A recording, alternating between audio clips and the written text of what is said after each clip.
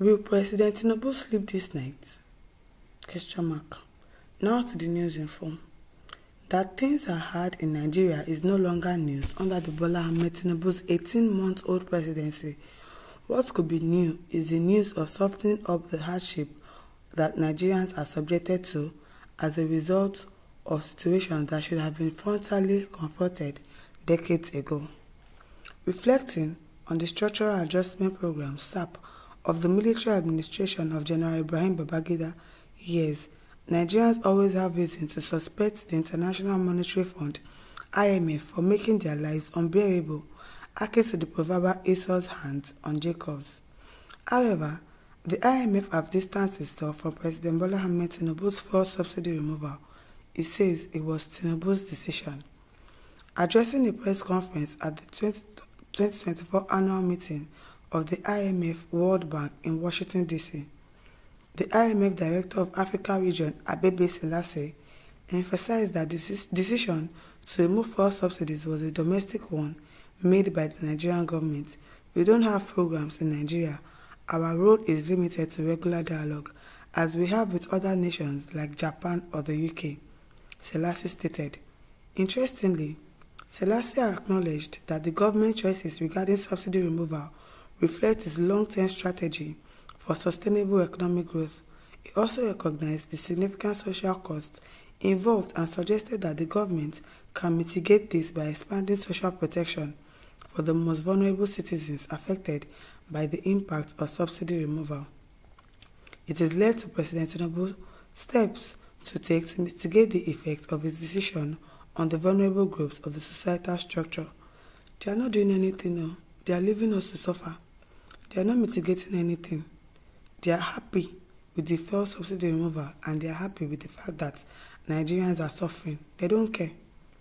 The IMF clarification has made it crystal clear that the bulk of economic decision stops on the table of President Bola Ahmed Tinubu.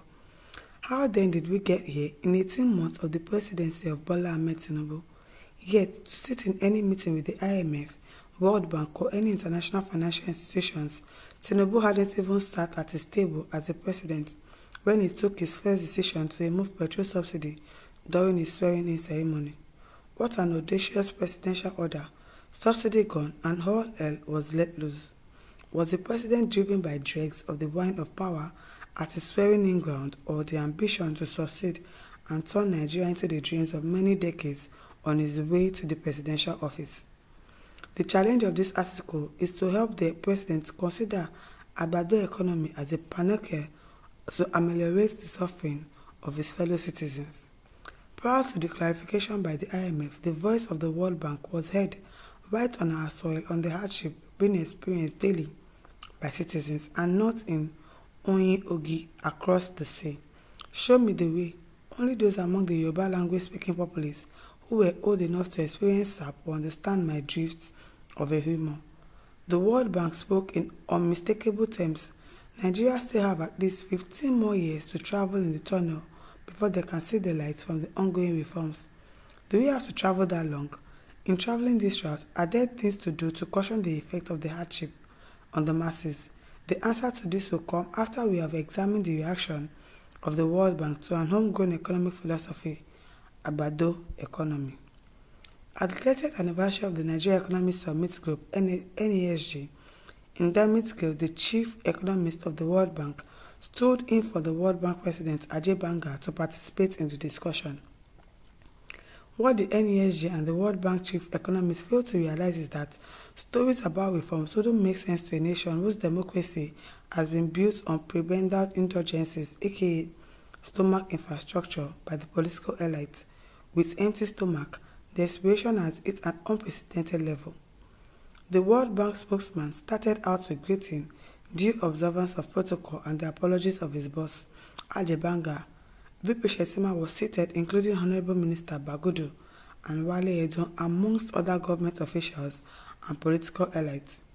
The guest said, "Nigeria is an important country at a critical crossroad. I would rather be here than anywhere else. I was asked to speak about the most pressing challenges affecting Nigeria and Africa's economic development and growth. Note that the subject matter of discussion is crystal clear the most pressing challenges affecting Nigeria and Africa's economic development and growth. I'm going to focus on Nigeria for a simple reason. Africa goes as Nigeria goes.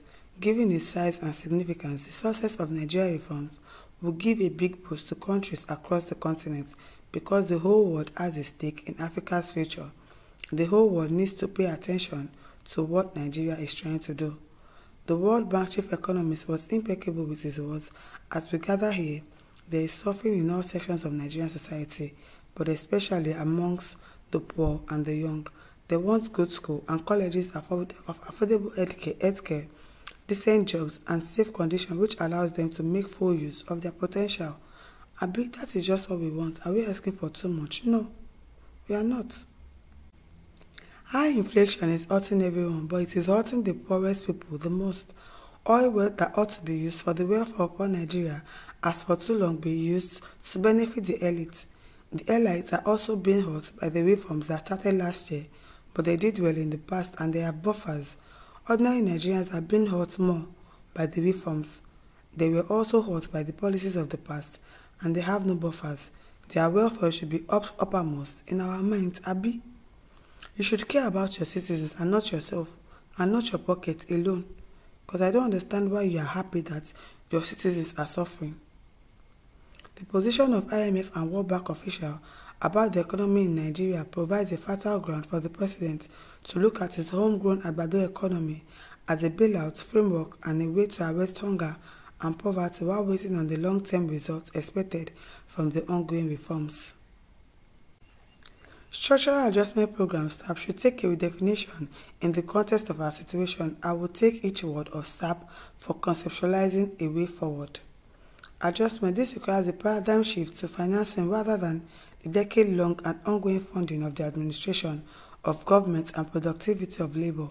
It is imperative for the nation to make the advocated shift in our public expenditures rather than the customary exercise of cash funding of government administration and productivity of labor.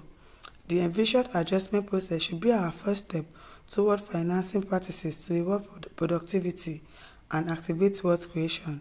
This will create a virtuous cycle of prosperity for citizens rather than a vicious cycle of poverty associated with the jaded cash funding exercise. Sustainable process of economic growth and development to deliver job opportunities to citizens for livelihood in pursuit of happiness in lifespan. This should be our focus as we travel in the suggested 15-year period in a tunnel, aka reform gestation period. The president must not fail to understand that the short-term success of Agbado economy in a synergy with his long-term economic reforms will determine his fate in 2027. The masses are too hungry to care about tomorrow if provision is not made for them today. The elite class, if they still exist, are entirely political, with a majority in the opposition. How well they prize the national economy over their being in power is very well known to the president. Will Mr. President sleep well tonight without taking a look at the Agbado economy? Of course he's going to sleep well, Abi. He's going to sleep well, oh. Nosaigo says this same president stood against the removal of fuel subsidy in the past. You stood against it in the past and you came in, you removed it, and now Nigerians are suffering. It is well. My listeners, over to you. Leave your thoughts in the comment section. Don't forget to like, to share, and subscribe. Thank you for listening. See you some other time. Bye.